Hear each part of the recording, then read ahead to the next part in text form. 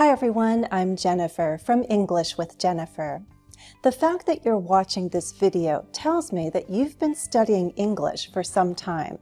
You worked hard to reach the intermediate or perhaps the advanced level. It wasn't easy, was it? So what I know about you is that you're not one who gives up easily. You didn't quit before, so I doubt you'll quit now. We'll go on studying English together.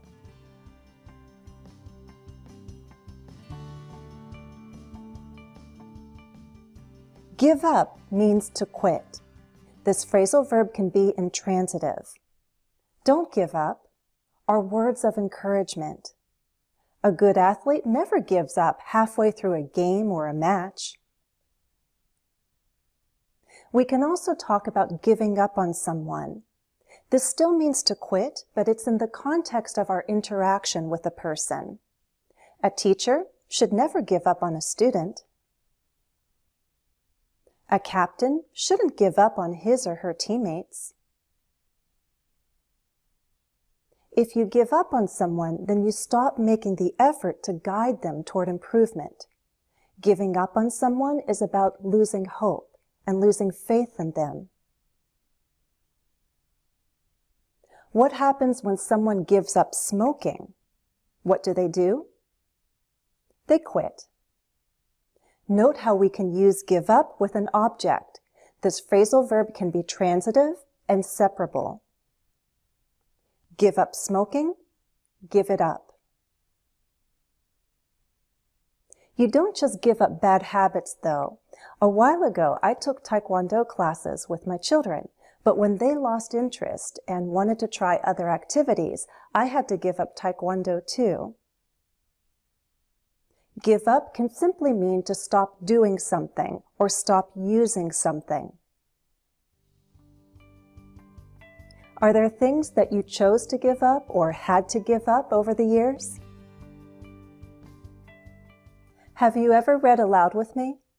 I've shared some original stories and poems in my Oral Reading Fluency series. Besides teaching, I enjoy creative writing. I like making up stories. Students who've joined my live streams may also know I like creating stories on the spot. How about you? Can you invent characters and use your imagination to create a world around them? Make up means to create or invent. It could be bad, like making up lies, but it could also be fun and good, like making up a game to play with your nieces and nephews. Make up is transitive and separable. Make up a story, make it up. Can you guess these other meanings? You need 9 players to make up a baseball team, so you need 18 to play. Every time my sister looks at a menu, she needs at least 10 minutes to make up her mind. I plan to have a big birthday party this year to make up for the one I didn't have last year.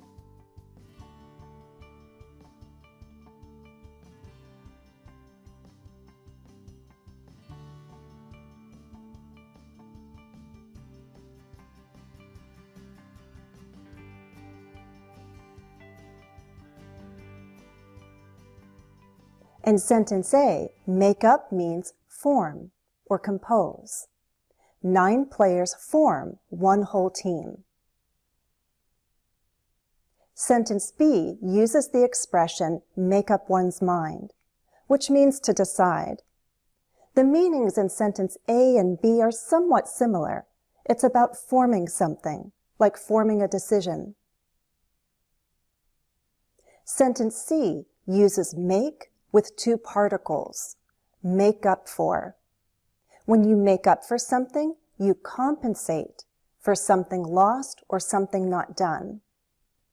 Make up for lost time. Make up for past mistakes. In a work setting, do you think a great personality makes up for weak skills? Did you know that I had planned to teach English in Japan at one point? Well, my plans changed and I ended up staying in Russia longer than I expected to. Plenty of unexpected things happen in life, and it's not a bad thing, right? I started teaching in the classroom, and I ended up building my career online. End up means you reach a place, a state, or a situation, and it wasn't planned. The outcome was unexpected. This phrasal verb doesn't require an object, but you need to specify that place, that state, or that situation. In the TV series A Discovery of Witches, the main character grows up trying to avoid magic, but she ends up becoming one of the most powerful witches ever. In Season 2, Diana Bishop's powers allow her to time travel. She ends up in 1590. We see the chemistry between Diana and Matthew, a vampire, and it's no surprise that they end up romantically involved. They end up husband and wife, though it's forbidden. Has life ever taken you by surprise? What did you end up doing? Have things turned out well? We've now covered the 18 most common phrasal verbs in English. Go back and review as necessary. Take on my challenge and answer the 3 questions I asked in this lesson. I don't think I need to point out how important it is to go beyond studying the definitions. Practice using the phrasal verbs, and then you'll master them.